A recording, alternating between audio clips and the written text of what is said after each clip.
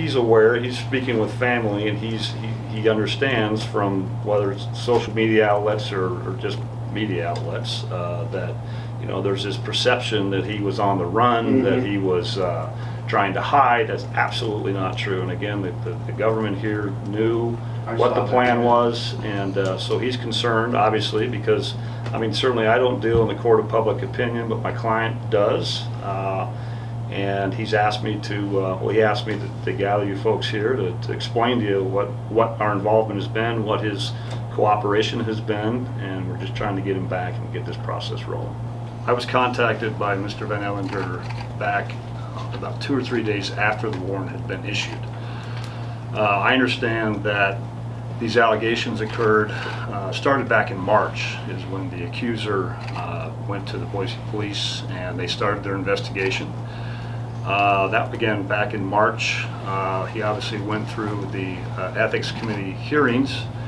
My understanding is that report was completed on March 16th of 2021.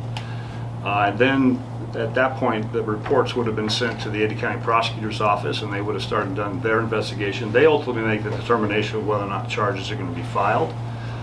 We know that the warrant was issued on September 9th. Again, my contact with Aaron was just a couple days after that. I learned at that time that he was not in Idaho. He was in Central America, where he was on a vacation, pre-planned vacation. He actually left in May, far in advance of this warrant being issued, because nobody knows if a warrant's going to be issued or not. And so he learned of the warrant. We talked about, and it's important to remember that this warrant signed by Judge Thibodeau was a book and release warrant. There was no bond set. All he had to do was turn himself in, they take a photograph, they do his fingerprints, and then he's released and he's given a court date to come back, or to get a court date for the next proceeding, which would have been an arraignment. He had a pre-planned return. I made contact with the lead detective in this case. That would have been about the 12th or 13th of September.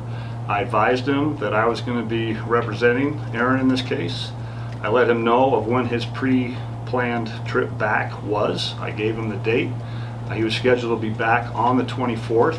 He had a hiccup with a flight leaving Central America back to the United States. He missed a connection, but he made his way back, and he was landed in Atlanta on Saturday night, last Saturday night, was taken off of the plane and taken into custody.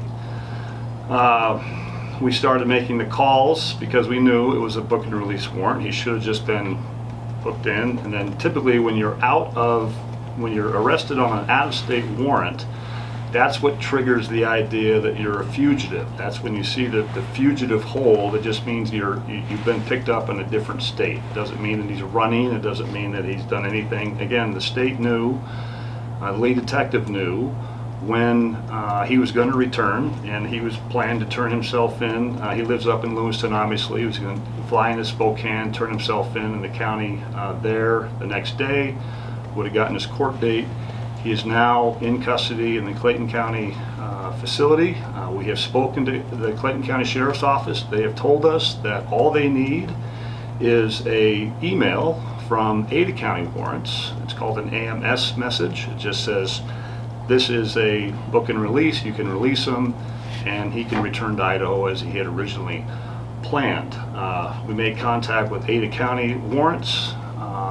They said, we can't do that ourselves, we have to get that from the prosecutor's office. I made contact with the handling attorney for the Ada County Prosecutor's Office.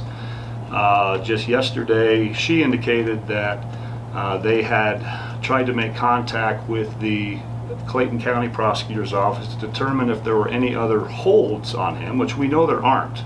I gave her the information for the person in charge of warrants and extradition there in Clayton County.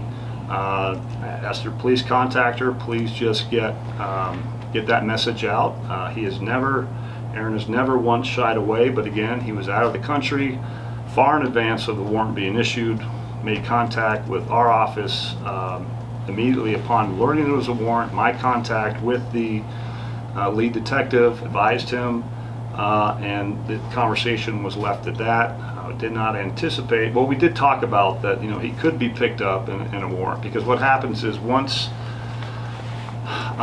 even a book and release warrant, it goes to what they call the NCIC, and that triggers anybody in any state can be arrested on a warrant. He knew this could happen, but again, he was always ready, willing, and able to comply with the warrant. It's just he had been there for some time, and once he learned, made contact, and we tried to work through this. So we're hopeful that the Ada County prosecutor will just send the message they need to send to Clayton County, let him get released, let him get back on a plane, get back here to the Northwest, and we'll go from there. The next step is he would be arraigned here, and then he's given a date for a probable cause hearing, which is a preliminary hearing.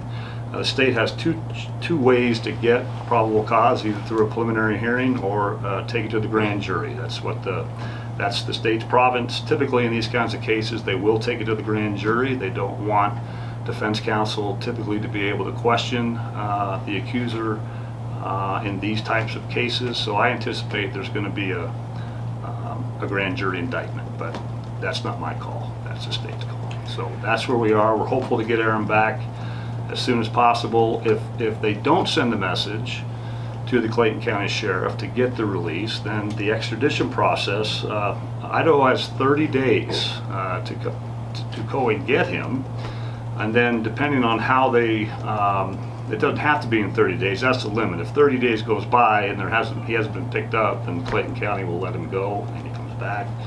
If they do pick him up, there's two ways they can do it. They can put him on a plane, or they put him in a van and transport him across the country, stopping at every little town, because they're picking people up and dropping people off.